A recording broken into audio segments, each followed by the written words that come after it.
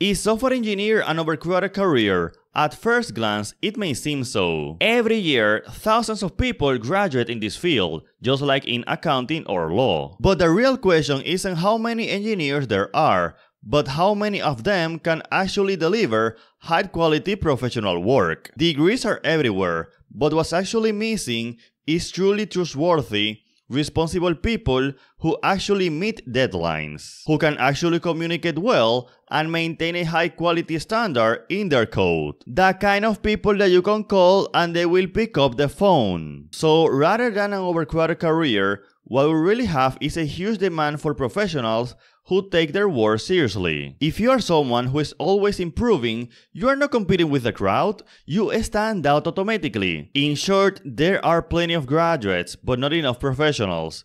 In which group do you want to be in? So what do you think? Let's talk about it in the comments.